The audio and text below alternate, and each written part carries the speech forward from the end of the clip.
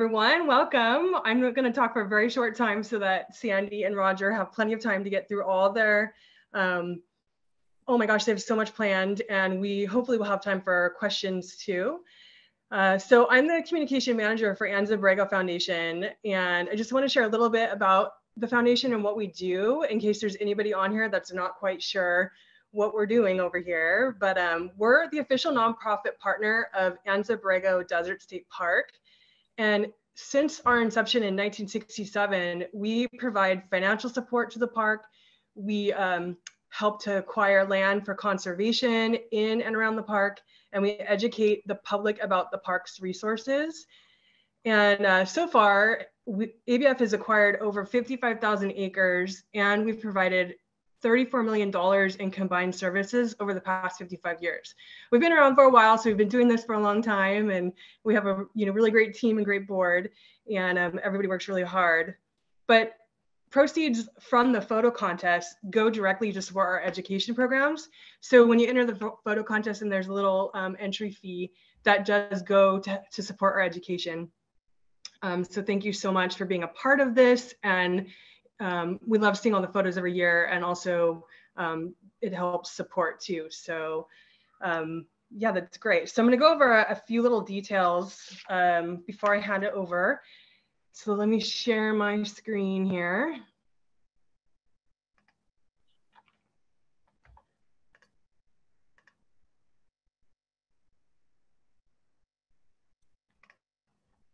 All right, can you guys see my screen? Yes.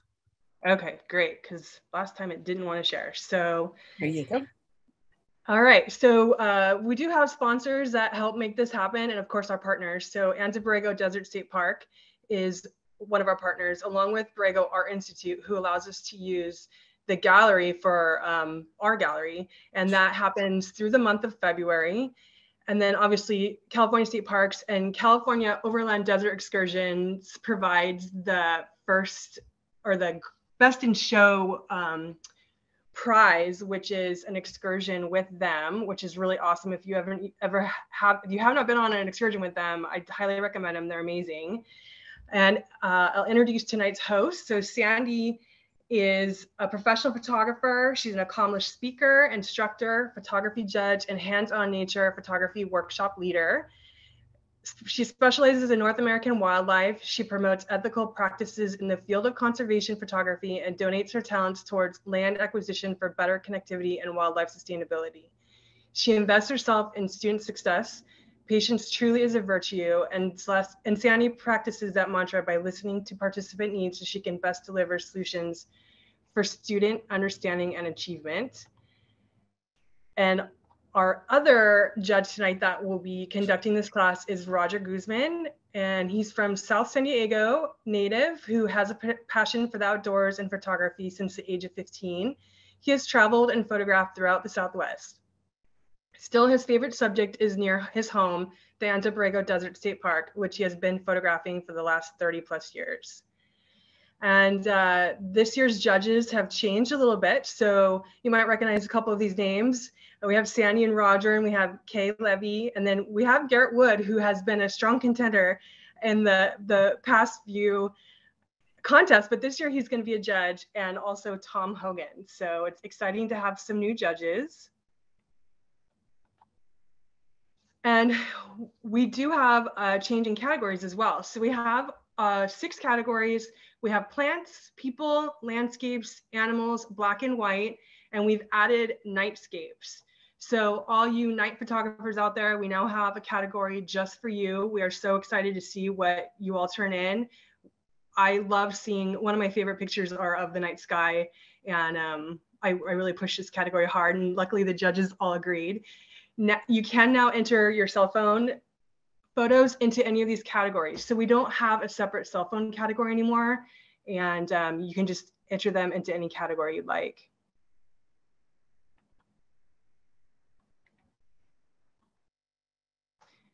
And a quick rundown of the contest date. So November 1st is when we start accepting submissions. December 7th is the deadline. December 20th is when we start accepting the second round. the prints. January 13th is the deadline for the second round submissions and also the deadline for Watts printing. January 28th is final judging. January 30th is when the winners are notified. And then February 4th is the judges' critique and gallery opening. And so tonight, we are going to try and get to as many questions as we can. We will be limited on time, so hopefully we can get them all answered. But there's a little Q&A box at the bottom of your screen. So just type your questions into that box, and I will do my best to keep up with them, and hopefully we'll be able to get through all of them. We'll also give an opportunity at the end to ask any questions as well. But go ahead and type them in the question and answer box when you have them, and I will try to manage them as best as I can. And so that's all I have. If you want to visit what we're doing, our website is theabf.org. And I will hand this over.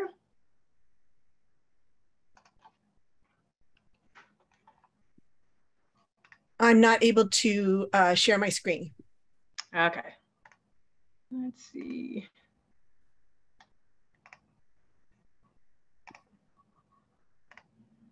Okay, see if you can do it now. Okay. Yep, there we go. Thanks. So hi, everybody. I'm going to start out here, and it's actually going to be me and Roger talking for the next maybe 75 minutes or 90 minutes, somewhere close to that anyway. It's this webinar is for everybody, actually. There's so much to learn. I'm going to go over some photography 101 slides and some ways to edit and things like that.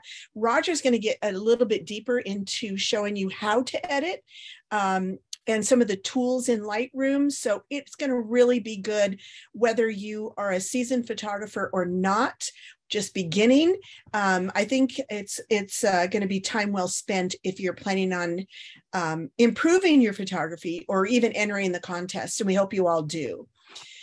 So the first thing I'm going to start with is, I wanted to say hi to our new judges, Tom and Garrett. Welcome, and we're glad to have you. So the first thing I'm going to talk about is editing. This is a place that people have a lot of problems. If you're not quite sure how to edit, I'm going to go through a little bit of process here with you. So for instance, you can see a page of, well, I don't know, maybe 50 images there of the same bird, the same mockingbird on the same little bush. And, that's a lot of pictures to take of a mockingbird. Not really. If you're a bird photographer, you take probably more than that. This is just a clip of what I took. I probably took over 100. But judging has a very, very specific duty. I mean, editing has a very specific duty, and that is to select the best image out of all those images that you took of that mockingbird, say, for instance. What you don't want to do is you don't want to include your emotions in the judging process. So you really want to go through those images one by one, look at the details very closely, and edit out the top few maybe that you think will be worthy of a prize or a place in the competition. So what I did was I went through and I found 3 separate mockingbird images that I thought I liked best for different reasons. So I'm going to kind of flip through there and show you each one individually and tell you how I've decided on it and show you that I'm paying attention to detail in these images. So here's the first one. And I really like this image. I think it was a good image. It was better to have the little fruit in the bird's mouth than not. I thought it added more to the image. And there's a little bit more of a close-up of that bird with the fruit in its mouth. So that's what I'm kind of concentrating on right there. I like the way the bird's positioned. Here's another one. And if you saw it, I just flipped it to my second choice. And unfortunately, this one, I don't like the eye. That nictating membrane is coming across the eye and covers up that really clear, crystal clear eye. So I'm definitely not going to use that one. But that's what this is all about, getting down to the nitty gritty leaving your emotions at the door and figuring out what image you like best for the qualities. And so here, this one is the one I actually am choosing to work on. And that's because the eye is bright, the bird's head is up a little bit. It's like almost offering you that little fruit. And so this is the one I'm going to choose to work on. So there it is. I've got it on my, my desktop, and I've cropped it to where I like the crop a little bit better, maybe a little tight on the upper right-hand side. Now that I look at it, I probably want to have the bird's eye down in the rule of thirds intersecting line, and I'll go through that in just a minute.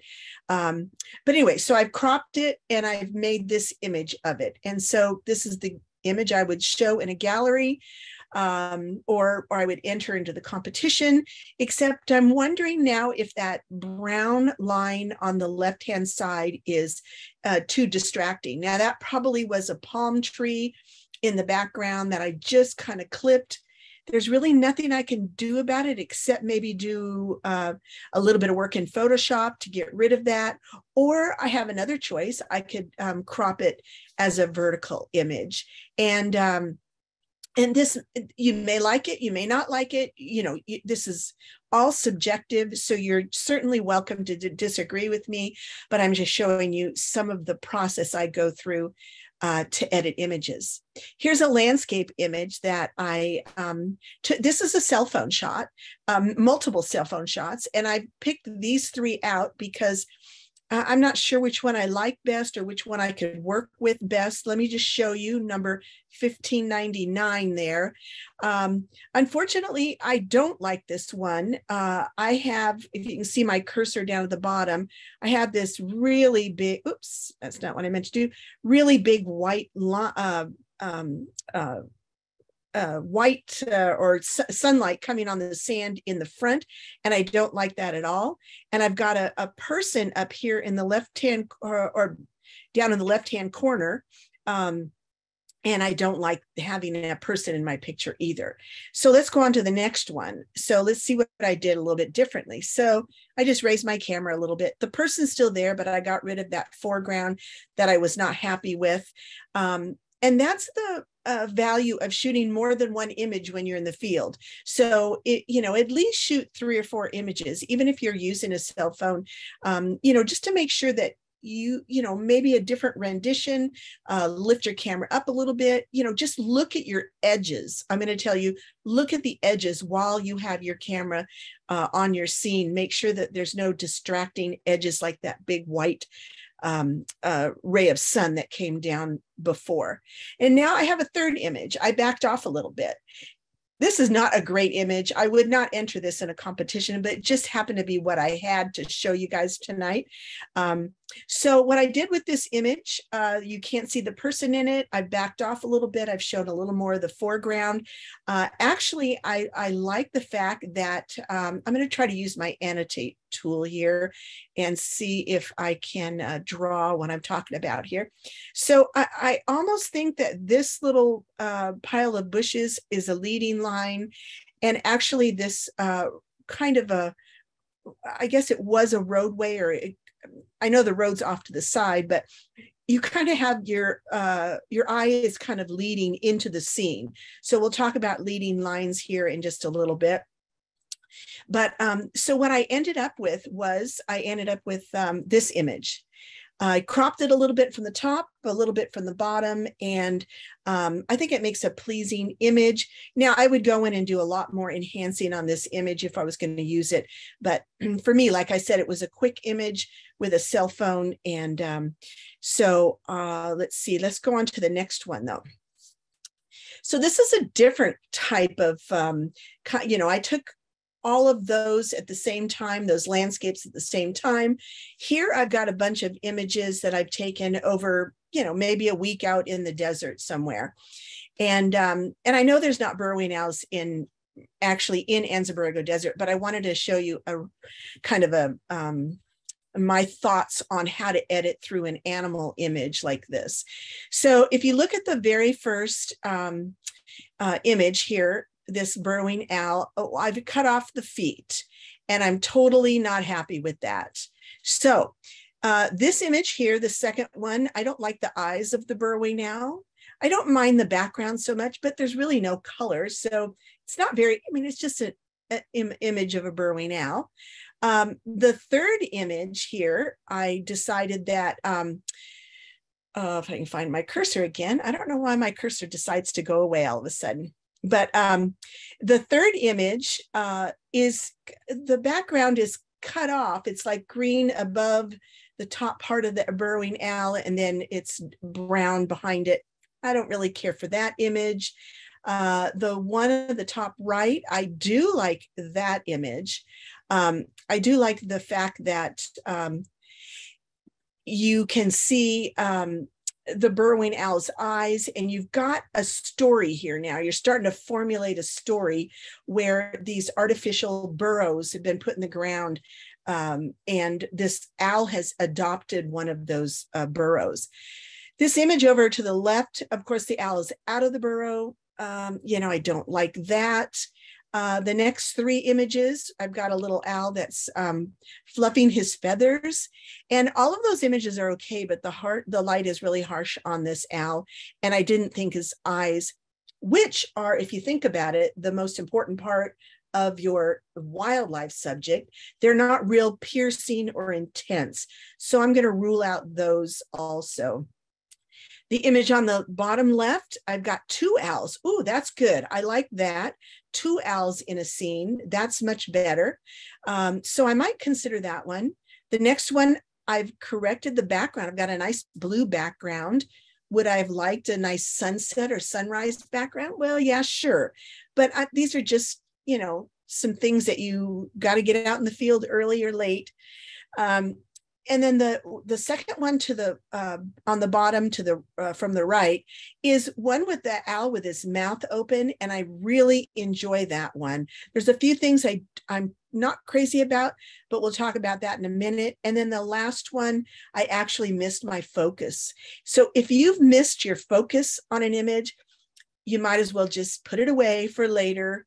Maybe there'll be some software that'll fix all that later on. I doubt it, but you cannot show us a picture that's out of focus. Judges will not let those go. So anyway, so you can see I've picked these two images to work with, and I'm thinking, which one will I enter? Which one do I think is best? So let's look at each individually. This image here, although I love the fact that I have two burrowing owls in the scene, I have them both looking at me. Now, for me, that says I have disturbed whatever they were doing. They turned their heads to look at me, and I'm not happy about that. Even though he has like a little a bug in his mouth, that would be wonderful to have, but I'm going to pass on this one because the balance isn't right. I just don't, if they were interacting, boy, I'd have a winner, but they're not. They're looking at me, and I never did get them interacting. So I'm going to stick with this image. So I'm going to look at this one a little bit more in more detail and critical. I noticed that the bottom is slanted. It's not really kind of horizontal. Does that bother me? Well, it bothers me. It may not bother you because you really can't tell if the horizon's horizontal or not. But I think to me, it feels like it's leaning to the left a little bit. So I went in and did a little bit of post-processing and came up with this image. So I straightened the bottom, I highlighted, I brought some detail out of the face and the eyes.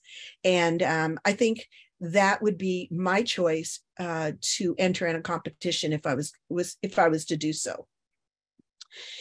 Here's another one over at Indian Head from close to the visitor center. And of all these images, it was beautiful, just beautiful. But I chose this one for reasons you might say, yeah, this one's the better one. I've got more of the mountain in there. Indian Head's off to the right. I've placed the rainbow in the middle. or almost in the middle, but I still like the whole look of it. I like the fact that the clouds are have darkened, and that shaft of light is coming across. So you look for those kind of things. You're really looking for light in images. This one was not taken in Anza-Borrego, but I really liked how this one turned out. This was a series of 4 cell phone shots. And if you can just look at them, I think the upper left-hand corner is the one I picked. And I picked it for a reason, because I knew what I could do in post-processing. For those of you that know how to work in Photoshop or Lightroom, or even this was a cell phone, these were 4 cell phone shots. And I created this in my cell phone. I used Snapseed to create this image right there, added some contrast. I made the darker areas darker, so there's those trees pop off the page. That's just a quick example of what I did there. So let's go over a few guidelines as to really what makes a great image. And, you know, seasoned photographers will know these guidelines, but it's always a good review. So exposure is the number one thing that you have to get right. Again, if you're entering into any competition, if your exposure is not right, if that shutter speed, ISO, and aperture don't come together to give you the correct exposure, you need to work on that. So that's number one. So if an image comes in too light or too dark, we will flag it. Now, let me just say this. You may have great exposure on your monitor, and it looks great, and then you send it into a printer and it comes back too dark, and then you send it to us, and then we're going to eliminate it, most likely. So I'm just saying, I'm giving you some little tips. It could look great on your monitor, but you got to watch who's printing your images. If you think it doesn't match your monitor, go back to that printer and get it redone. So don't wait to the last minute to do something like that. Sometimes we let images go through the first round because we want to see how they print. They have potential. We say, oh my gosh, I hope this one prints good. You guys go get it printed. And then we look at it and we decide whether, oh, that's an improvement in the image, or no, that's really, it just didn't work. And then then we'll kick it out at the second round. So anyway, those are great. So exposure is number one.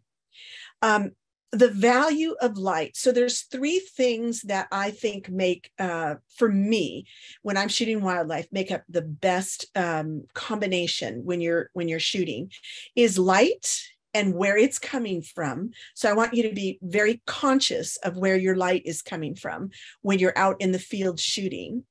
And we'll talk about that in just a second. And then the composition has to be spot on, and your backgrounds. I really, really like those nice, clean backgrounds like you see in the image of the mockingbird on the right there. But these light values, you probably never even thought of this, but there's front light, flat light, harsh light, backlight, rim light, silhouette light, there's overcast lighting, there's a soft lighting palette, there's open shade, there's side light, directional light, available light, flash light, and bounced light. I mean, and there's probably more that I didn't think of. So if you can just look at your scene or your subject and say, what kind of light is that? And how do I want to use it best? You'll be ahead of the game right there. So let me show you a couple of examples. The one on the left is open shade under an oak tree. This agave was growing. And so I have very even light over that whole entire scene. It's up to you. You've got to see what works best for your subject. Directional light. So this is one of the most dramatic types of light, I feel. This was looking over the San Ysidro Mountains one day, and this light was coming through. It was just spectacular. So a directional light is very, very appealing to judges if it's used correctly. rim light or backlight. This is just an example. This was not taken in Anza-Borrego, but it still shows the rim around the owls, the great horned owls. There's that nice rim lighting around there that kind of frames the owls. My background's nice and clean, or at least it's not cluttered. There's some modeled a bouquet in the background.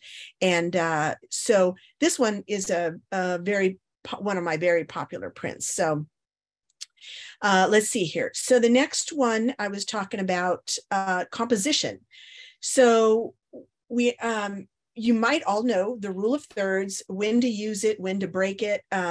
It's just up to you. That image on the right is taken at the Botanic Garden in Encinitas. And you can see I've got lines drawn on that image, yellow lines, and where those arrows are pointing are the intersecting lines that are most appealing to the viewer and to judges also. And so I put my gazebo in one of those lines there to it balances out the whole scene, and it makes it kind of draws your attention to that gazebo. Now, the other image on the left, this one's a little cluttered, but I used a really shallow depth of field to bring out that bag. These are Betsy in Borrego, Betsy's grapevines over at the gardens. And so she's protecting those grapes from birds.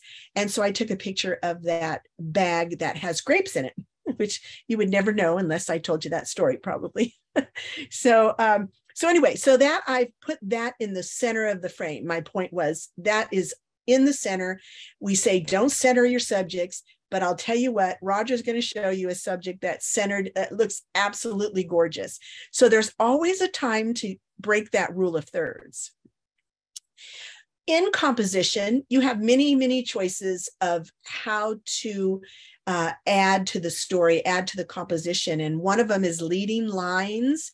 Although the image on the left of Texas dip would not be allowed, I don't think it would be allowed because it's man-made, and it wouldn't be allowed in the competition. But for a very poignant example of a leading line, I put that image in so you could see it.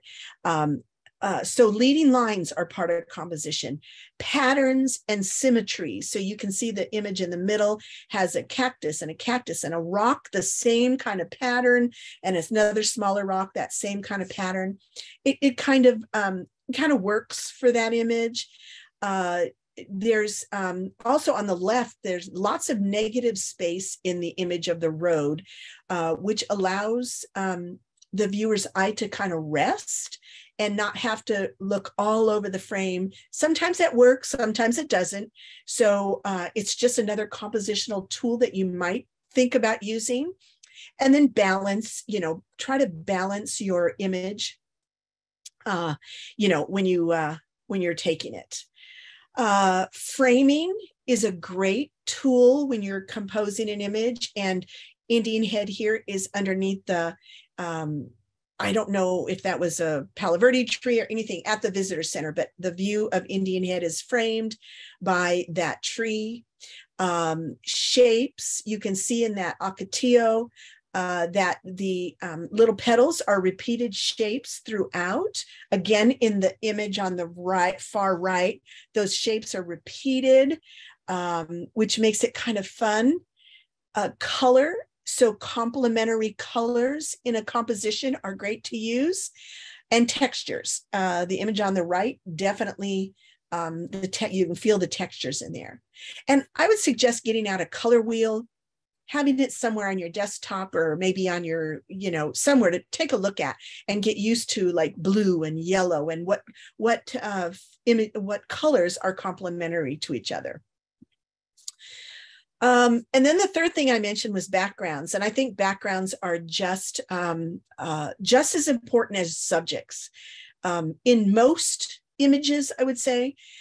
So on the left, you see that flower with a dark background. So I just placed that flower in front of a shadowed area on the ground.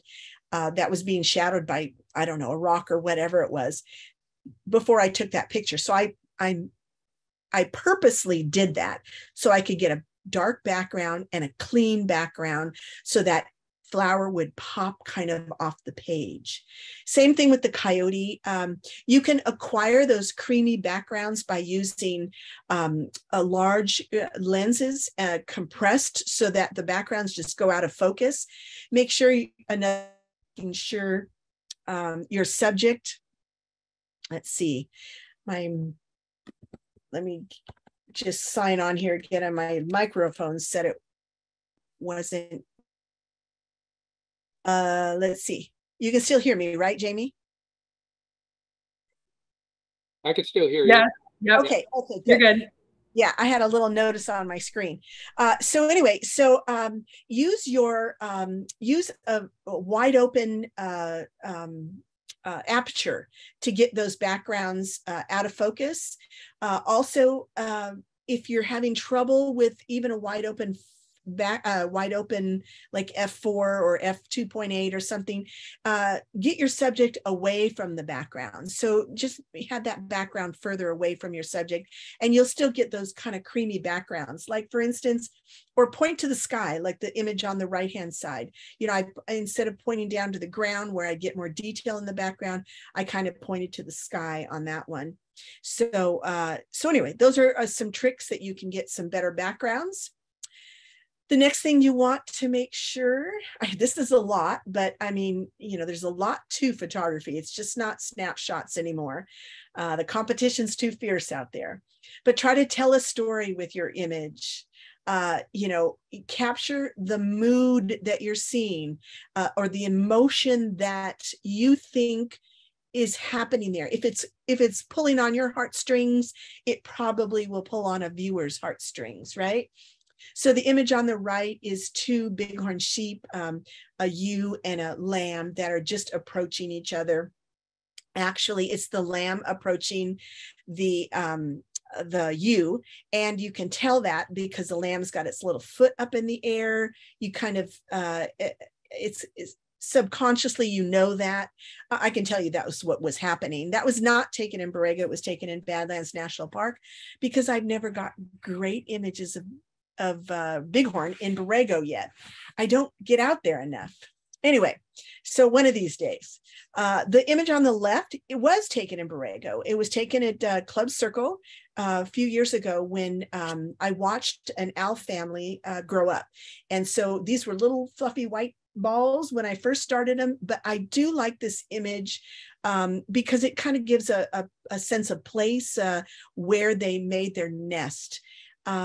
You know, and just keep these images simple. The less you have to integrate in an image, and the better the story will be.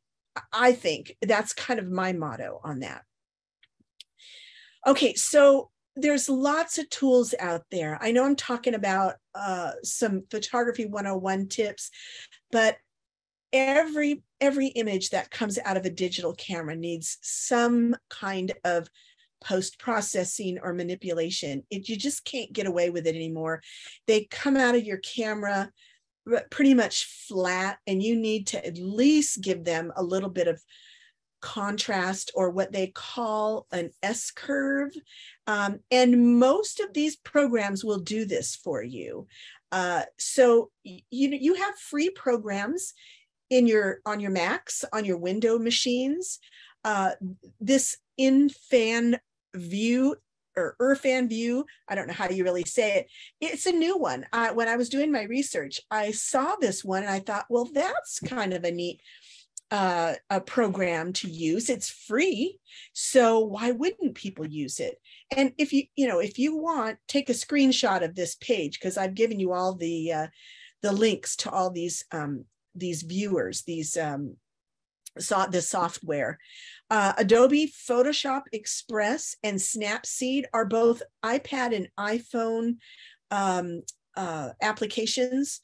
But what's to say that you don't take your DSLR, go out there, get the great picture you think, bring it into your phone, manipulate it on your phone. It's free.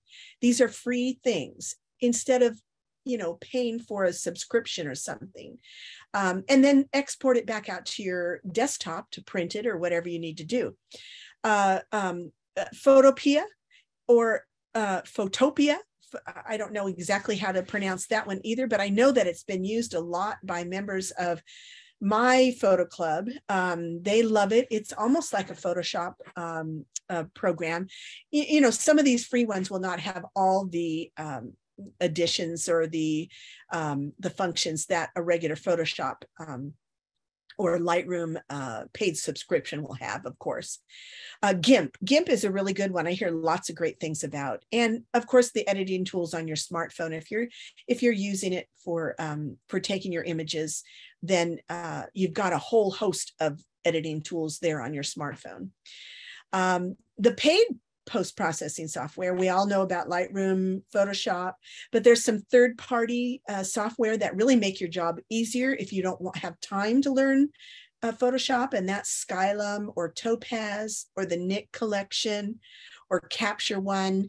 Roger and I talked about some of these that are available. They are a little bit of money, but usually they're not that much. And both Roger and I think that $9.99 a month for Photoshop and Lightroom is just a steal, because you just have so much at your fingertips that it's worth it to us. Now, there's some personal instruction that you from a couple of people in the San Diego area. So if you're from this area, John Watts, who offers the printing portion of our photo contest. You can use him or not, but he has some great free. He's got us on his website. It's free stuff. The tab says free stuff. Check it out. He's got so much there that you can learn from. Larry Vogel, a friend of mine also, and he does some great, very affordable workshops for like masking or, luminance or whatever you want. Larry can teach you. He's a Photoshop master also. So, I recommend, using somebody like that. Larry has a free or maybe a donation-based like Photoshop on the fly, where you bring your images, send your images to him, and he'll critique your images and go over how he manipulates them and what he would suggest that you do. So all of these things are available. John Watts does the same thing when he does your printing.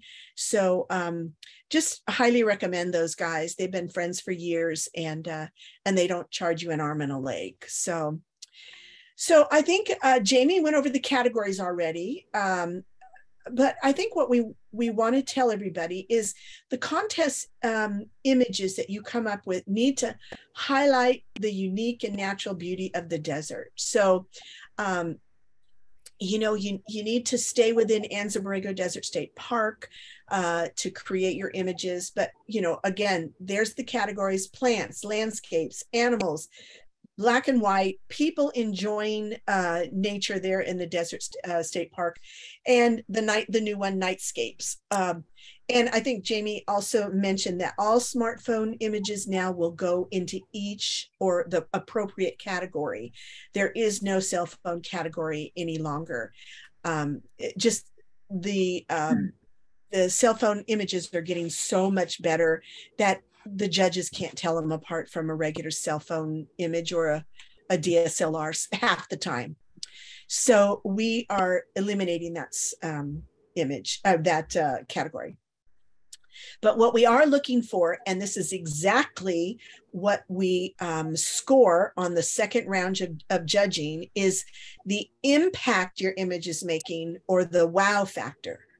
Okay, so if you can make us go, wow, we wish we had that one, that's what you're striving for. And again, that using those tools like the lighting and clean backgrounds and all that kind of stuff that I talked about earlier.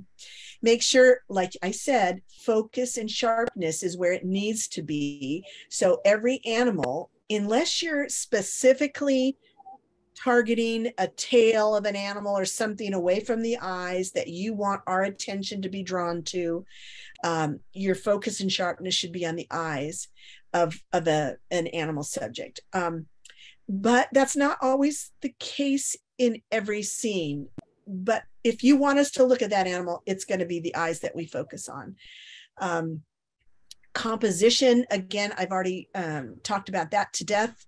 Just make sure it feels balanced to you, and watch your horizons, because a lot of people turn in things where the horizon's crooked and out it will go. It's not going to be acceptable. Another thing you want to make sure you do, the first thing I do when I'm pulling an image in to edit, I make sure there's no dust spots in the image. I clean up that image as best I can. So if I see dust spots in the sky of an image of a beautiful scene, I'm gonna suggest it gets passed out of the competition. So make sure you take a look at the details again. If you can be original or creative, I've seen a lot of people be very creative. Well, you'll see here in a little bit. I'm going to show you a couple of my favorite winning images later here. And then get the exposure right. We've talked about that. So the rules for the contest are pretty much the same as they were last year. So if you, I suggest you read the rules carefully, avoid including, and let me tell you, these get thrown out every single year, any logos or signatures or identifying marks on your image. They will not be judged by the judges. Jamie will catch them and they'll be thrown out before we ever see them. Make sure that you don't have any dogs on trails or off leash. Those will get thrown out. The statues, the metal statues, are not part of Anza-Borrego Desert State Park. So don't include those in your images as much as you'd like to. But I know, like for night scenes and stuff, I'm telling you now, don't put them in there. Don't include any non-native species, and make sure you don't photograph, or maybe you can photograph, but don't enter any activities that violate park regulations. So, and don't cause any distress to your animals or plants. No double exposures or composited images are allowed. But however, there are no restrictions on HDR or focus stacking images. So those are okay. You can photo edit to your heart's content. I suggest you don't make it too crazy, but I mean, have fun with it. We've had images that are, taken into topaz and made look like oils or something like that, watercolors or something. And they have made it through the competition. So the only thing with photo editing is like double exposure and composites. That isn't allowed, but other photo editing is allowed. And if you have any questions, contact Jamie at theabf.org. There you go, Jamie. I threw your name under the bus there. And to review just what I just went over, and because you're going to want to see what Roger has to say next, people don't use cropping enough. Use cropping to compose your images. If you don't get it right, if you don't quite get the balance in your full frame image, then crop a little bit. And don't make the judges look for the image or the story that you're trying to tell us. We're just going to pass it by. So just make that really clear to us. Shoot early, late for best conditions, for color in the sky, for wildlife, that is out and about. You might consider visiting a location multiple times before you decide on that location's image that you want to enter. Review the past winners. I think that's really, really a motivational tool. And these are 5 of our past winners in one capacity or another. It could have been an HM or a place, but all of those, I love each and every one of these images for a different reason. They were all in different categories. So please review the past winners, but don't copy them, because we know what we voted on last year. And so unless it really trumps what was happening from last year, we probably won't let it through. you know, be aware of your surroundings. Again, your light, your composition, know the rules, when to break them, leave your emotions at home when you are editing, and never stop learning. And I highly recommend you come to the judges' critique when this competition is over, and see what the judges had to say. And I believe with that, that is all I'm going to share today. So I'm going to stop my sharing, and Roger's going to take over from here. So I hope I didn't bore anybody. Well, actually, we got a few questions. So oh yeah, go ahead. I think we should get through a couple of these because they're specific to what you were talking about. Okay. So Chris asks, can you give an example of what judging with emotion looks like? You mentioned you don't want to do that. Well, I think people are misunderstanding. We want emotion in the photograph, of course. I think it's leaving your emotions at home, meaning your attachment to a certain photo, maybe because of the time and place. You know, there might have been a beautiful rainbow. It was a 10-mile hike you had. You know, you took a 10-mile hike. It was a beautiful day, beautiful evening or whatever. But then the photos really might not have came out like that really would show to another viewer that enjoyment that you had that day. So you have to kind of take yourself out of the context of what you were feeling at that time, and really look at that photo for what it would do for a viewer, what kind of emotions it would create for the viewer. And I've done this plenty of times. I've, you know, hiked out to a spot, had a, you know, like an awesome experience, and then came back home with nothing that really resonated with me. And you have to just say, you know, God, but I went through so much to get there. I did so, you know, it was so beautiful and all that. But then in the end, I didn't come back with anything. You know, I came back with great memories. But as far as, photography, might not have came back with something that really is going to work to a third-party viewer, because that person was not there. They did not experience that. So I think that's what we talk about in emotion. You know, let go of, you know, your attachment to the photos of, you know, whatever happened on that day or whatever. You have to kind of let that go and look at the photo for in itself as a kind of an objective third party. You don't want to like, oh boy, I just, you know, like I just went there and it was just so hard to get there, and just sometimes we come back empty-handed. And the great thing about that is, well, you go back and you try again, you know, and that's the fun part of it. So yeah, excellent, Roger. Yeah. Okay, so Joan's asking, she says, I have problems with my Samsung cell photos. I lose focus when I crop and zoom. Any hope? You refocus when you crop. She loses focus. Oh, it loses focus. Oh, that's interesting. I don't know, that may be something wrong with your specific camera, but I will say that, or your cell phone app, I will say that if you're using a cell phone or a smartphone that gives you, like my 13 Pro Max gives me a 0.5 and a 1 times and a 3 times.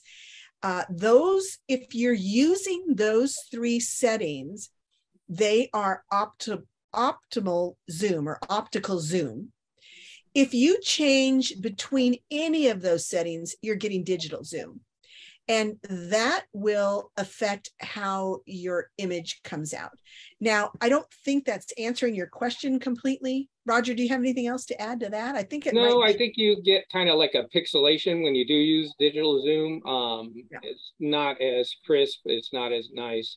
Right. But yeah, it depends. And it also depends on, you know, I'm not real, I don't use cell phones that much as far as cameras wise, but sometimes they do have a hard time staying focused on an area. You know, you got to put your finger where you want it. And I, you know, even with my own cell phone camera, I've had it where it just does not, you know, maybe because it's too low a light, or, you know, there's not usually they're trying to find areas of contrast, and, you know, there's not enough contrast in that area for it to focus in. So, yeah, good points. Yeah.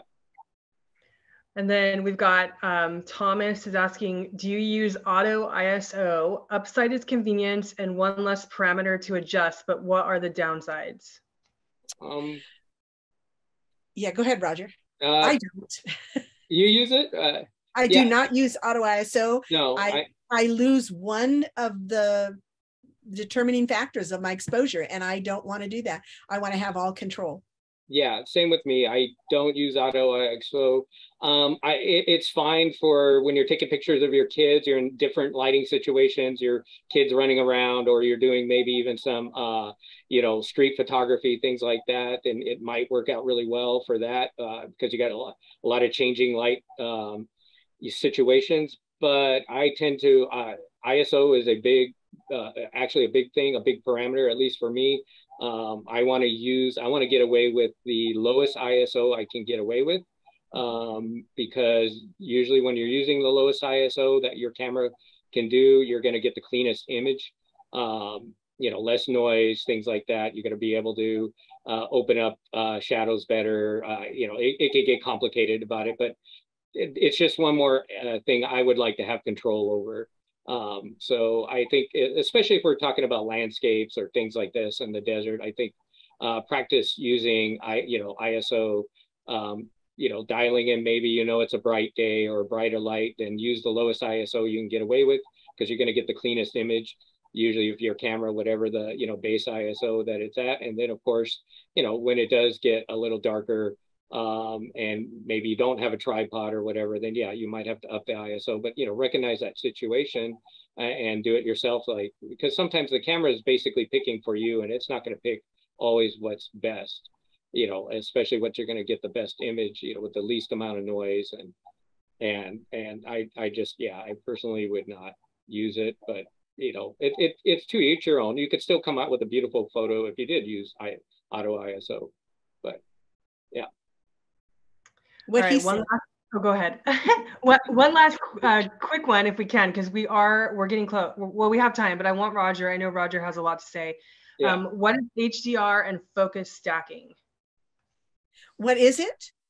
Yeah, I think it was on your list. Yeah, it was. So HDR is high dynamic range, HDR, and it some cameras allow you to put it in HDR mode, and that camera then will take an image that is exactly what the scene shows, a little bit underexposed by whatever you set it to, half a stop or a third of a stop, and maybe overexpose it a third of a stop.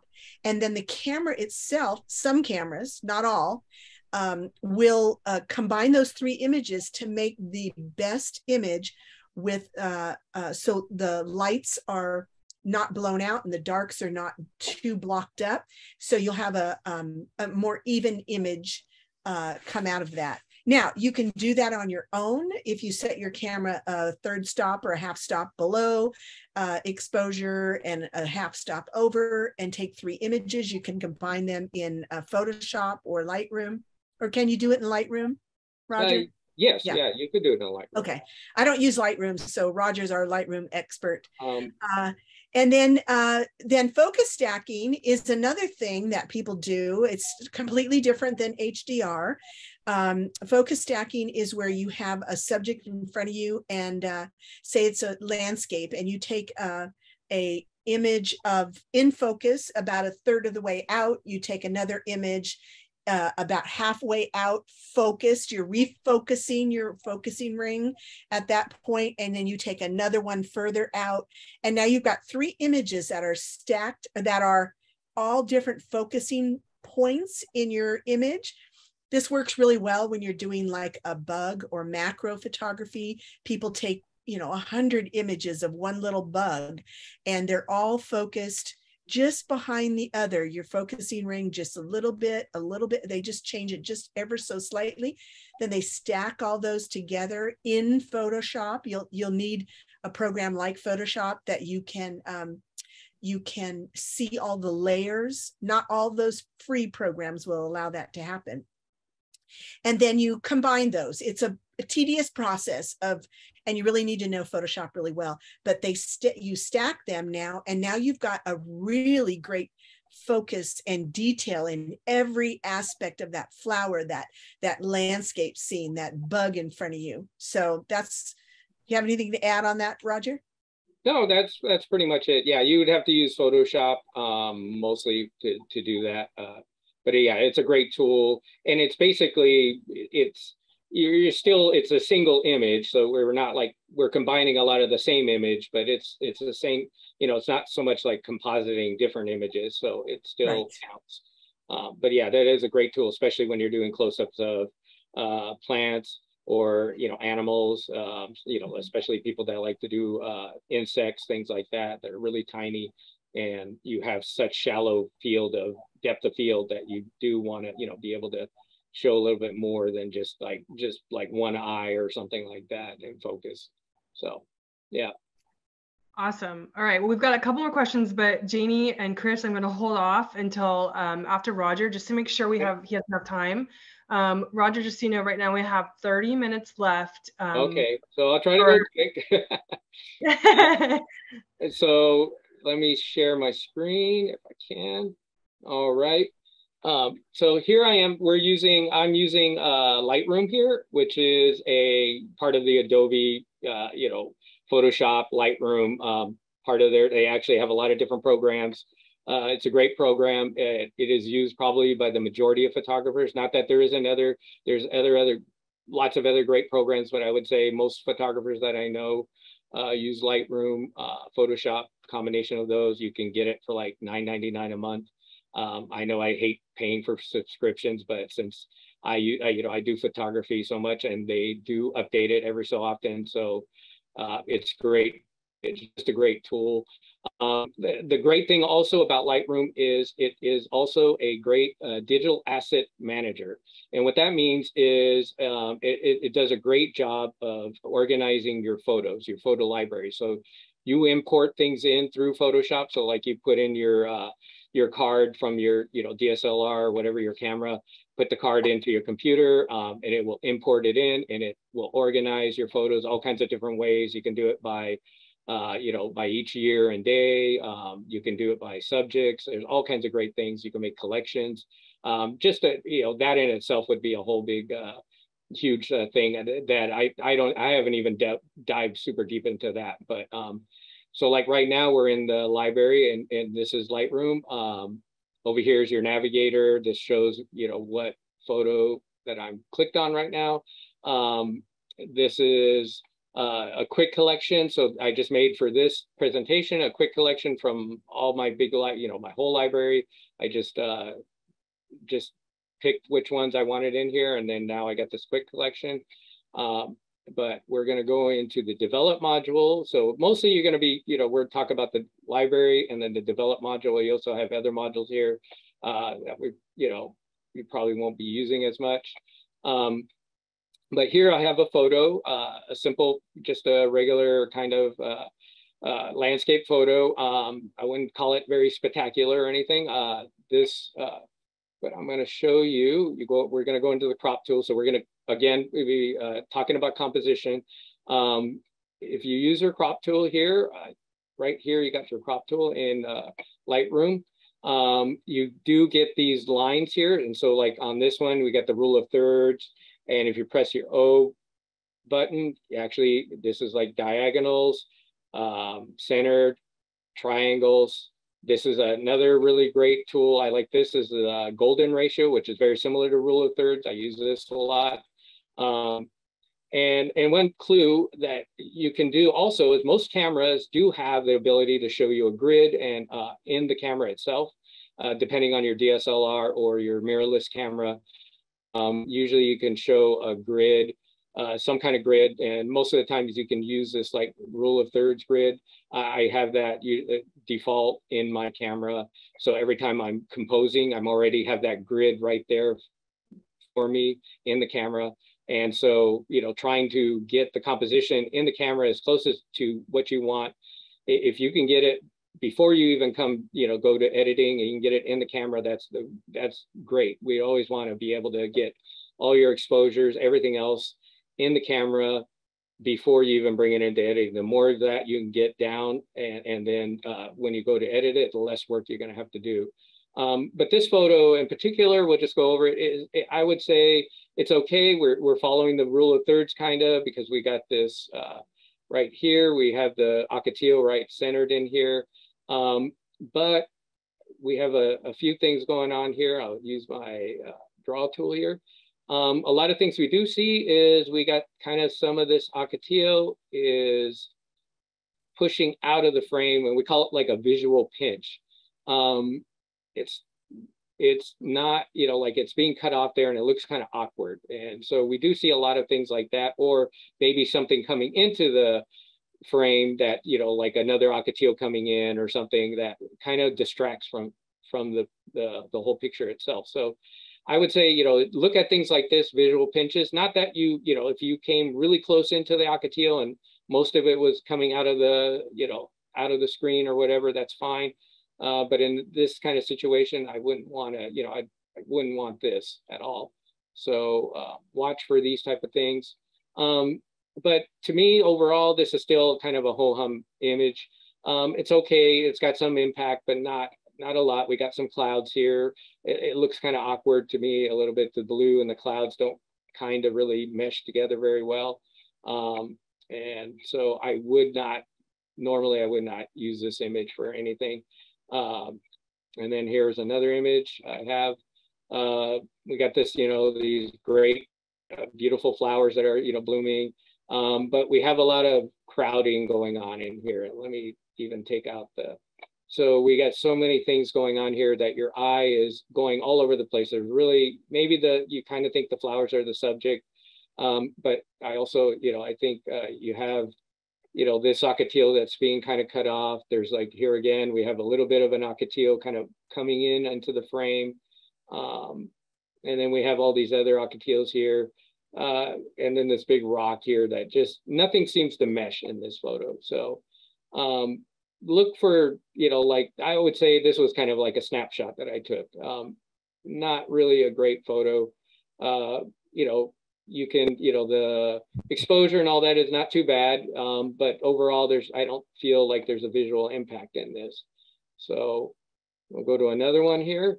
So this one may be a little better. It's kind of, I think, you know, kind of a plain sky, but if we go to the crop tool here, I kind of cropped it in a little bit, following the rule of thirds. So we got the ocotillo, you know, right here on this line, kind of the horizon on this line here. And the other great thing though about like Lightroom is you can go, if you go over here, you can try to look at this in black and white also. So you can see the picture in black and white. You can go to color.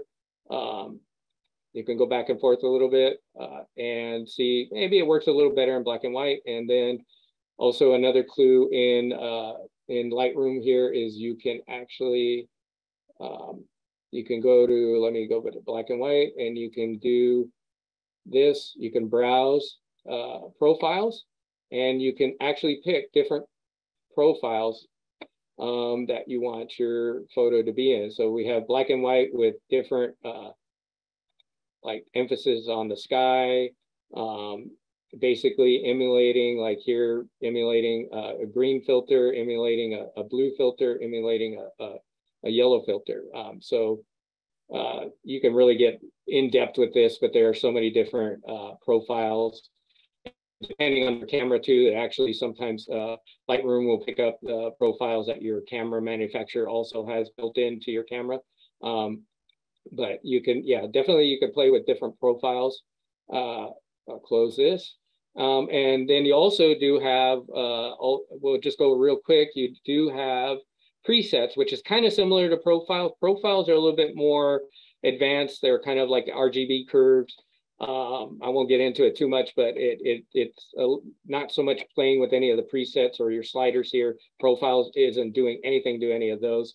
It's kind of like giving it, like you're taking the picture like in a different type of film or something like that. I guess I would best equate it to.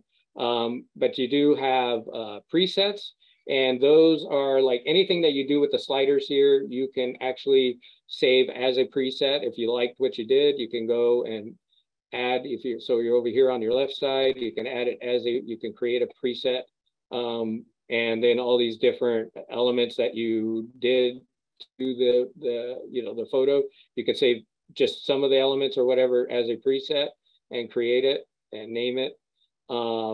Again, that would be something and YouTube is such a great resource too. You can go into YouTube and there's so many people that have so many videos into really specific aspects of Lightroom.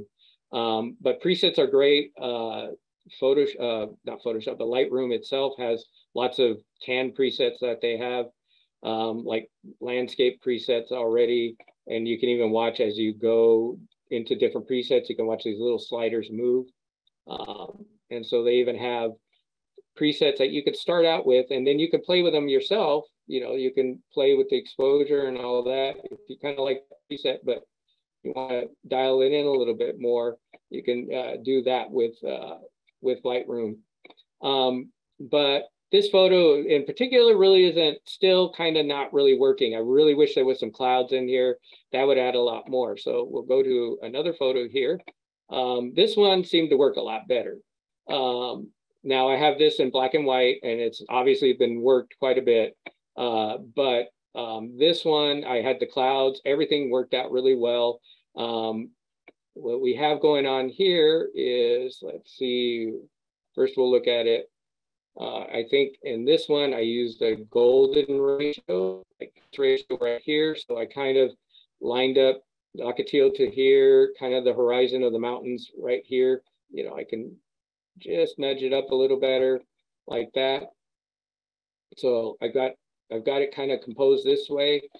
Also, though, we have a lot of leading lines in the landscape itself. You got this kind of light and dark area right here. That's you got these lines and contrast, and even in the sky itself, you have these kind of like curves, like S curves going on. And so we're kind of mirroring S curve in the land here, mirroring an S curve in the sky here, light and dark in the sky, high contrast, same with here in the landscape itself. And this is what we look for. We're looking for things like this that like it's leading the viewer is leaded to this Ocotillo, but also, looking at these curves here and all that, your eye is going all over the place here, kind of, but just it seems to have a little bit more impact and emotion. And I think that's what we're kind of looking for. So I'll clear this. And then also, again, you can look at this in color. Now in color here, it's kind of, since I had it in black and white, it's actually the colors are kind of a little bit more saturated, because what I'm doing in black and white is working with color. You're actually working with colors, and how the black and white is actually dealing with the colors. So if you go down here, you can see how, like, if I turn the blue down a little bit, the sky gets a little darker. So almost like adding a filter into your, like on your camera lens. So you can play with greens, yellows, see how the yellows will come out or darken a little bit. And then especially the oranges,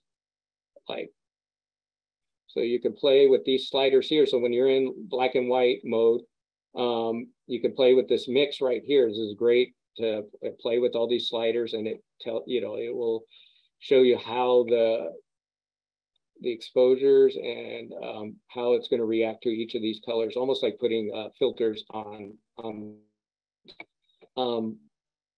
Here's another one from the similar, same, pretty much almost the same spot. This is actually near Fonts Point, but looking away from Fonts Point, looking towards the north. So both of these were near Fonts Point, but I was like, everybody usually is photographing Fonts Point looking to the south. I thought, well, you know what, I'm going to go try to do something a little different. I'm going to go, walk along the edge of that, that Badlands view, and then start looking towards the north and see what I see. And on this evening, I saw, like some great lighting, and looking at a kind of a composition that you normally wouldn't see when everybody else is, photographing Fonts Point from the other direction. I thought, well, this is kind of a little bit more unique. But again, we have, let's see, I'll put the draw tool on. I'm using elements of the landscape to use as leading line kind of lines here, like curves here. So use the, you can use the landscape in itself as lines themselves to, to point the viewer out into the, looking at the mountains, things like that. So, all right, and then we'll go to the next one here. And here's, this one's actually in Utah, but a slot canyon in Utah. And this, we do have slot canyons here in Anza-Borrego, maybe not, with this, really red rock going on, but we do have several areas with slot canyons. I know near Canyon Sin Nombre, there's one, and then there is an area that actually is called Slot Canyon. There's lots of slot canyons. We do see lots of great photos from the slot canyons. And so this was one in Utah. You got the hiker kind of in the center here. I centered the hiker here. And it does even have some, I would say it has some lines going on here too. So we got these lines leading right at the hiker. But then we have this huge area that's really distracting you here. This big, just the sky area in here is just so bright that it's distracting so much from the photo. And there's really no way to crop this out. So this photo, it just didn't quite work. So from that same hike, I ended up taking another one, and I was kind of on the move here. And I think this one actually worked a lot better. You got the hiker here. We're kind of telling a story. The hiker's going through, we're hiking and it's looking into this nice little area right here of light into the next corridor, kind of like, around the bend. I'm trying to use leading lines. Right here, we're using leading lines in here of the, the canyon walls and the floor. I've got a lot of contrast going on here, so it has been worked. Even the, the rocks here, I'm trying to keep those kind of in focus. This photo I did just basically on the run. We were like on a 20-mile hike, and so, setting up the tripod and setting up a photo was just, it was too much. And my friend here, she wasn't going to have it if I was going to set up a tripod and have her pose and all that. So I was just taking this as I was going on the run, just making sure that my camera, again, set your ISO. I think I, set it at ISO 200, knowing that my camera could handle 200 was still really well. That was almost like base ISO for this camera. And then using the lens has built-in stabilization, so that helped out a lot. And so this photo worked well, except again, we do have this bright area in here again. That's kind of distracting from it. And so what I ended up doing is, this is where we're going to bring in the crop tool. And a great thing also when you bring in the crop tool here in Lightroom is, and in most programs, you can actually change the ratio of the crop. So here I decided to go with like a 4:3 ratio. And that helped a little bit, but we still got a little bit of this light coming in here, this little light area. So what I did is you can open up, it's locked to a 4:3 ratio. I opened it up, unlocked it, and I'm going to scooch this down just a tad bit. So we're not quite a 4:3 ratio, but pretty close. And now that it's done, now we don't have that kind of distracting light right there. We have this light here, this nice kind of warm light in here, inviting light, going around the corner. The hiker's is ready to go around this next corner. And so this, I feel, kind of tells a story of hiking and this great area, this place of light and all that going on. And this is kind of like when we're looking at photos in the contest, this is what we're looking for, kind of a story. The hiker is interacting, the person is interacting with the landscape, with the surroundings here. Not so much this like, somebody, I could have had her turn around, pose. We wouldn't really want that. This person is doing exactly what we would like to see, somebody doing hiking.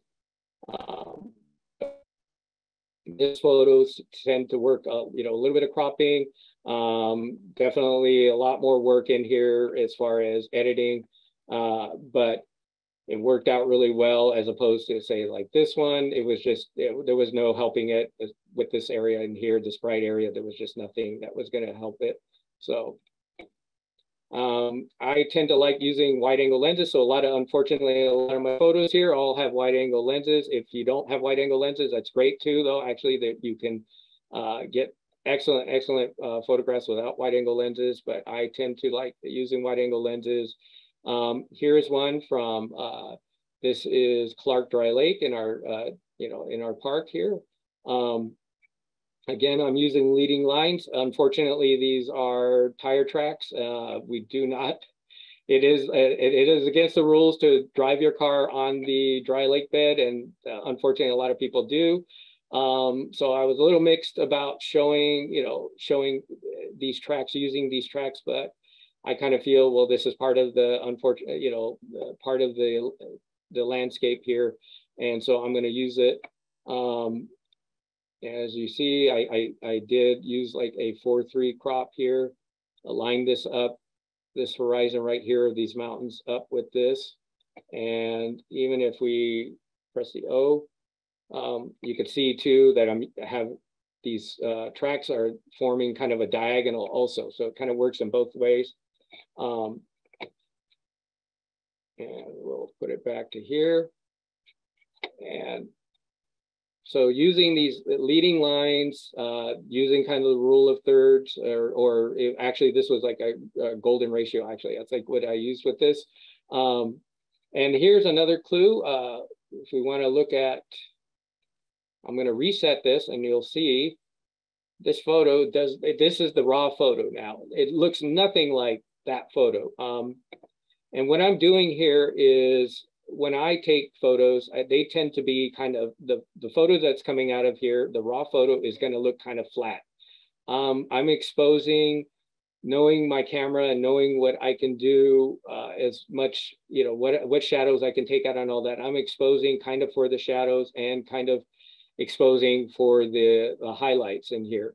So here, these highlights look almost blown out. But I know, knowing my camera, that I'm going to be able to recover some of them. And as you see right there, I can start to recover them. And I'm going to be using masks to recover these highlights. And I'm going to be using a mask to recover some of these shadows here. So let's see. We'll go back to the original photo. There we are. Lightroom is a great photo, you know, processing program. There is a lot of things you can do with it. And at the end here, I'll show you how to at least do a basic, using some basic masks, how to get, you know, like at least you can expose for your highlights here, and then you can have another area bringing out shadows. Again, another photo here of using tire tracks, unfortunately, again, but I love this curve here. And again, you can see I'm using what we would call like a golden ratio here, and also straightening out the horizon. So originally this horizon wasn't straight. Originally it was kind of a little bit crooked. And so using your crop tool, you can use that to kind of straighten out your horizon. And here I used a, let's see, I use a 16:9 ratio, so kind of a longer ratio here. And I think that worked really well with this, kind of giving you this sweeping view of the dry lake bed, and using texture and light to just accentuate everything here on this photo. Here is another photo that's kind of similar. This is actually on the beach, but I'm using these footprints to kind of lead you into the farther reaches of this photo here. And then using the texture of the sand as elements too, as lines here. And as you can see, on this one, I used more of a, let's go through. Yeah, this one was using more of a rule of thirds. So I used kind of a rule of thirds prop here, placing the horizon here on this line here.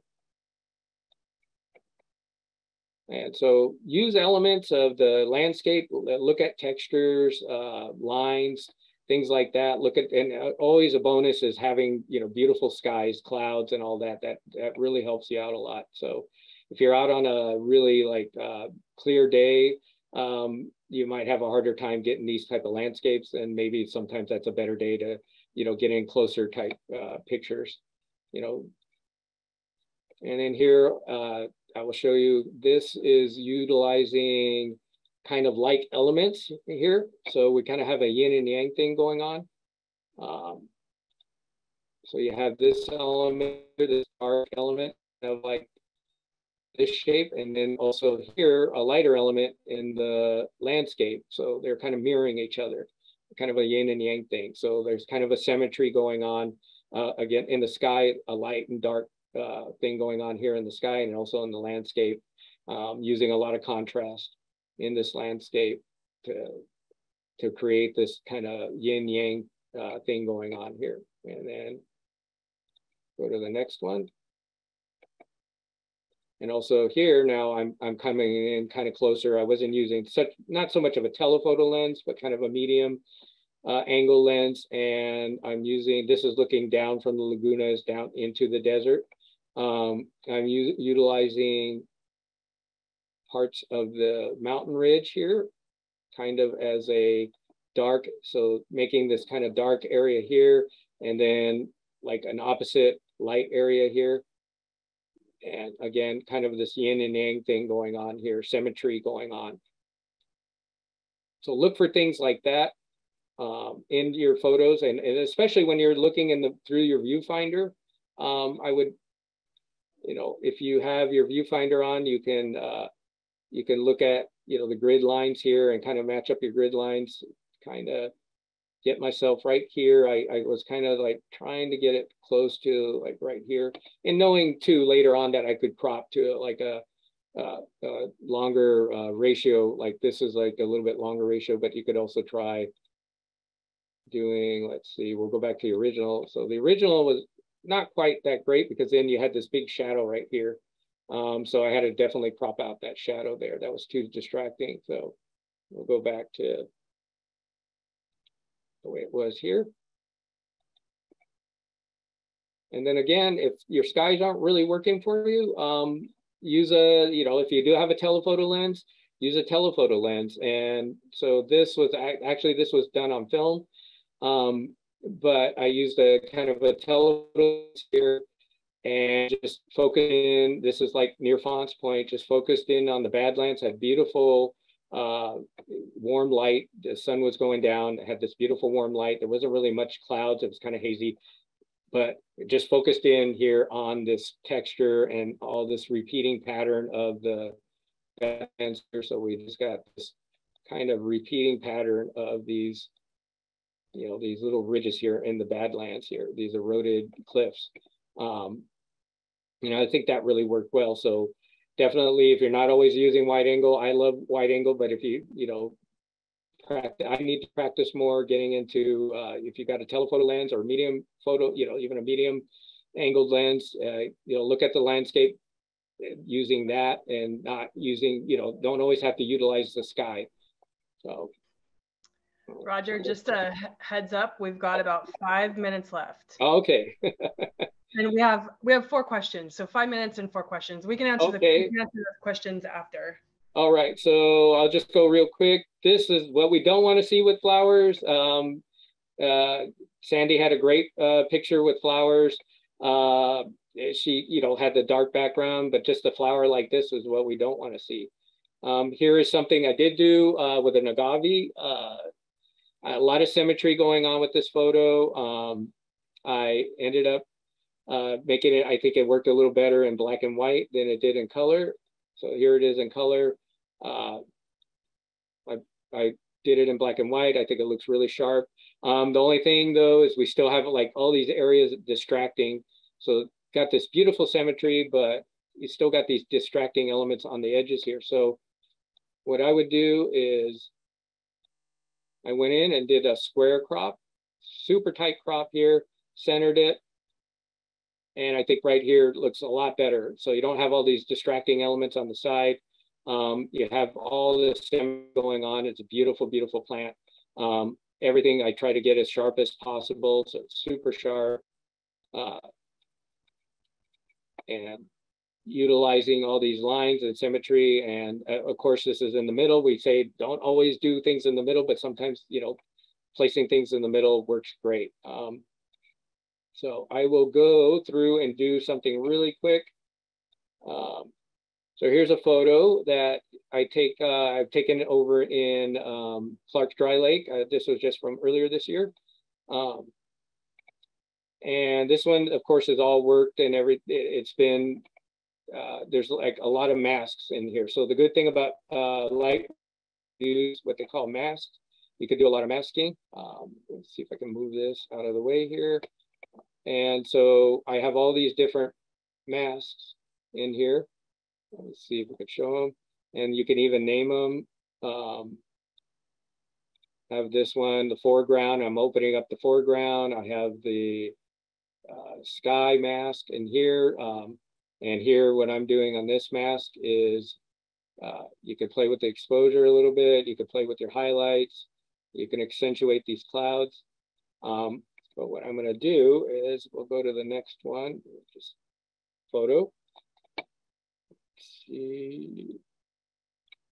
Okay, so here's basically the raw photo of that photo. So what you can do now in Lightroom is you got your exposure slider here. So you can play with your exposures. You have your contrast slider, your highlights. So your highlights are these bright areas here, so you can kind of bring those in a little bit, get a little bit more detail. But what I'm going to show you here is you can use masks. So you can come up to here. You got this little round thing here. And I'm going to just do a simple linear gradient mask. And I'm going to pull this down like this. And you can see how the mask is going to react. And it's kind of like a gradient. So more of what's going to happen is going to happen up here, and it's going to start to just taper off as you go down. And you can show the overlay right here. And I'm going to we're going to play with the exposure. So we're going to bring this in a little bit. We're going to bring the highlights in, maybe open it up a little more here. And we'll be done with that mask. But now we still look like the foreground here is still kind of dark, and you can play with your shadow slider, and that kind of opens it up. But then what we can do is do another mask. So we can create a new mask here, and we'll do another linear gradient mask, a real simple mask. And we're going to come up from this way and kind of want most of this whole foreground here, the lake bed, the dry lake bed, to be affected by this mask. So I'm going to turn it off, at least the showing of it. And now we're going to bring out the exposure a little bit and the shadow. So all this is doing here is we're playing with all these sliders here, your exposure, contrast, highlight, shadows, but it's affecting the area of the mask. It's not affecting any other area of the photo. So this is what's a really, really great tool in Lightroom, and it can get a lot more complicated. Again, you can look on YouTube. There's a lot of great tutorials on masks and how you can utilize them. But this is just a real simple. So, you know, you can open up, again, you can open up these. So let me look at this mask again. Let me see if I can even bring the blacks down a little bit. So your darks are a little bit darker. I could bring the whites out a little bit more, so that your lighter tones out.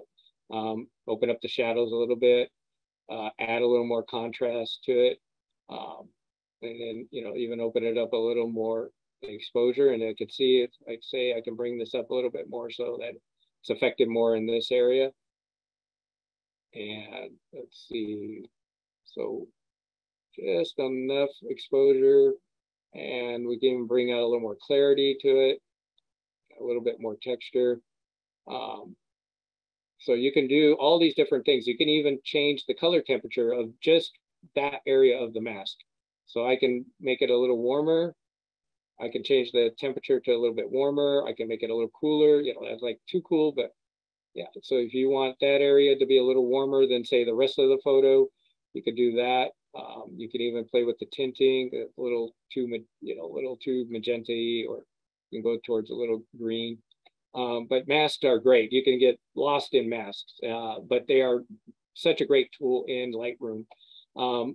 Some of the freeware programs will have, I think, simple masks, but usually you would have to pay a little bit more. You're going to have to pay for something like Lightroom, Photoshop, or like even maybe like Capture One to get the ability to do this. But these are definitely, when you want to bring your photography up to the next level, these using masks is a great tool. And we'll go into one more thing. And one thing that we do notice a lot of people do when they do their photos is sharpening. So just about any photo editing program is going to have a sharpening tool. And I always say, don't over sharpen. So here's just basically zero sharpening. I like to do just a little bit to start with. And you have the amount of sharpening, you have the radius, which is how many pixels, basically the radius of sharpening, the detail, how much detail it's going to sharpen. And then this right here is masking. And what it's doing is saying, I'm not going to sharpen like noise. So the more you mask, the more you're telling the program, I just want basically detail and lines, like edges, to be sharpened, not noise. What happens is we see a lot of people, they over sharpen. So they put the radius as much as possible. They go to as much detail as possible, probably not using masking, and then it looks like mosaic. So I don't know if you can see this, but it looks like kind of like you get this kind of texture and mosaic going on, and it's over sharpening. I'll zoom into like 200%, and here in this navigator here, you can zoom in. And what happens is you get this really ugly mosaic, and then also when you over sharpen, you get kind of this white line along the edge, this halo going on. So I say when you're using the sharpening tool, use it sparingly, just enough. We are looking to make sure things are sharp, and you want to get things sharp, out of the camera as sharp as possible before you even bring it into post-processing. So, make sure that everything is as sharp here. Here in the distance, I like to have it kind of sharp and not too sharp. When I'm doing landscapes, the distance is kind of like, if this was too sharp, I think it looks too unnatural. You kind of do want it to be a little bit more diffused. And the things that you do want sharper are your foregrounds, the area that is in the foreground. So you still want that feeling of sharpness all the way through, but the distance areas, you don't want over sharp. You don't want to overdo it. And so I always say, play with the sharpening a little bit, but don't over sharpen. Sharpen what you need to be sharpened.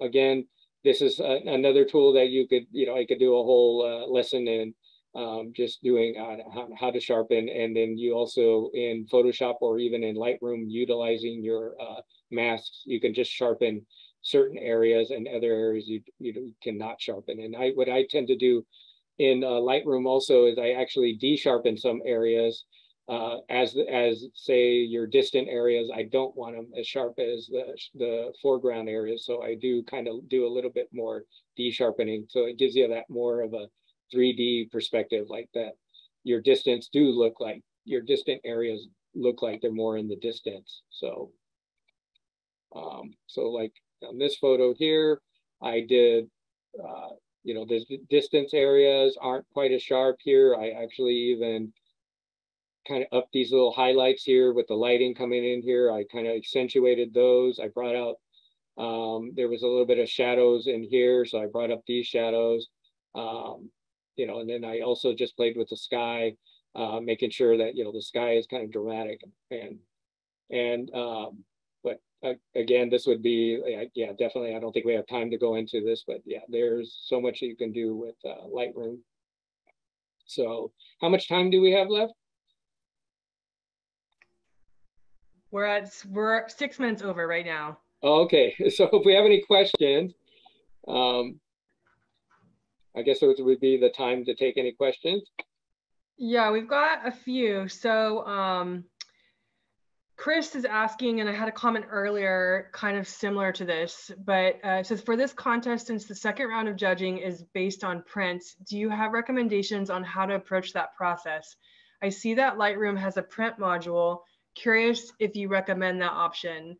And that goes along with the earlier comment, wondering why we don't do prints for the first round. So maybe you could address that, both those questions.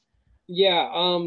So yeah, printing is definitely Lightroom does have a print module, and that's more of for your printing to your own printer.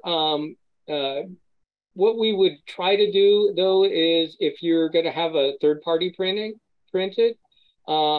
you're going to probably you're going to be getting a little bit into color space. So you're going to ask your printer what color space they're going to want the print to be in. Usually there's different color spaces, another lesson probably, but most people when they post something to web, it's in sRGB color space, which is kind of a more limited color space. When we print, we usually print in Adobe RGB or like something like ProPhoto color space. But yeah, printing, I do a lot of printing. When you're printing, you're basically going to be trying to calibrate your monitor. So you're going to have like my monitor is calibrated to my printer. I actually have several different calibrations to my monitor. I have one that is calibrated to how things are going to look to the web. And then I have a calibration that is how things are going to look on my printer, even depending on my different printers. So you're going to be, most things on the monitor are going to end up printing a lot darker in prints, no matter what, whether your own printer or to a printer. So you might have to approach it in thinking that you're going to make a file that's going to be maybe slightly lighter than what you're going to see, like that, what you're displaying for the web and what you're printing is going to be, the two files are probably going to look a little bit different. And you're going to optimize for printing. But definitely ask the printer, whoever you're printing to, what color space they want. They will even print, I know they will still print in sRGB, but if you do have a wider gamut color space, if you can export that photo into that wider gamut color space, that'd be even better. But yeah, that in a whole self printing, that's a whole rabbit hole to get to. But having, I would say the simple answer is having a calibrated monitor and knowing your color spaces and knowing that your files are going to definitely look different printed, and trying to at least getting some of the, maybe you might have to bring out shadows a little bit more for the print, and opening up the exposure a little bit more for the print, knowing that, like if you were to look at a photo that I have, like say this photo, and then if I'm going to print it on the monitor, it's not going to look exactly like how it is here, right here. This is more optimized for web. It's going to look a little bit different on the monitor, and then I would actually have the monitor. I could press my monitor into different calibrations, and then when I go to like calibrated for printing, the monitor actually looks a lot darker. And so then I know I have to start opening up the shadows a little bit more. The photo is going to probably have to be opened up more. And the monitor is kind of showing me how things, at least a good approximation of how things are going to look on the printer. And then it even comes into what type of paper I'm using and things like that. But yeah, things are going to look different. It's going to be hard to get an exact, duplicate of that photo that you see on the web into a print. So you will, at least you might have to do some slight adjustments to get it to print as close as possible to what you're going to see displayed on your monitor and maybe on the web.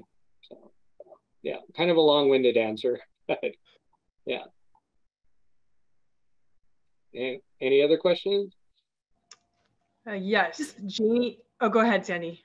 This might be a good time to say that we do offer John Watts to do printing for you. He's a master printer, so he knows all of the stuff that Roger's talking about. So if you don't want to print your own, or you don't want to take it to Costco, which we recommend not doing, because John is just so fabulous with printing. He does a print special during the towards the end of the competition, once you get alerted that you've been passed on to the next round. So keep your eye open for that. Okay. Janie would like to know what cameras you're both using. Well, cameras don't really matter. I'll just say I'll prefix this with just about every modern camera is great. You can get excellent photos with just about every modern camera. I use Fuji. I use several different cameras, but right now my primary camera is I use a Fuji X-T3 and an X-T1 I've used. It's a crop sensor camera, so for a landscape photographer, it's not really something a lot of landscape photographers use. They tend to like full frame censored cameras, but I've been using Fuji cameras for the last, I would say, like almost 6-7 years now. I just like them because the portability just reminds me of old. I used to use old film cameras, Nikon old FM2 that I used to carry around with me all the time when I used to hike many years ago. But yeah, I use a Fuji system. Works out great. But you Sony, Nikon, any of those systems can get you just as much as well photos as any other system. So yeah. On the other hand, I'm a wildlife photographer, and I don't shoot a lot of landscapes with my camera. I use right now I have 3 camera Canon 1D Mark IV bodies that I'm still using. I have not gone digital yet, although I did purchase my first, not digital, mirrorless. I did purchase my first mirrorless camera just shortly ago. So I am transitioning into mirrorless, but I'm using a cropped sensor also, but that's because I need more reach for wildlife. So that's what's been working for me. Awesome.